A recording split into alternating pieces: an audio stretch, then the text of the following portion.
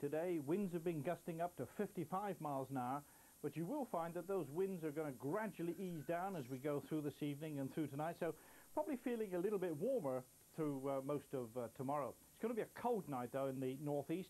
There we're likely to see a touch of frost, particularly up in Shetland where there could be a few sleet showers, but mild just about everywhere, cloudy, misty with little bits of drizzly rain about.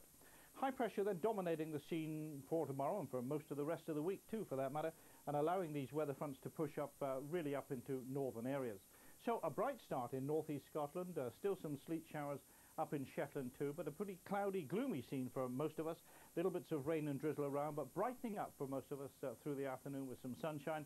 Except in northern Scotland, that's where the clouds going to come in, rain starting off as sleet up in Shetland. 13 or 14 the temperature, but it is going to feel quite a lot colder than that right along this eastern coast.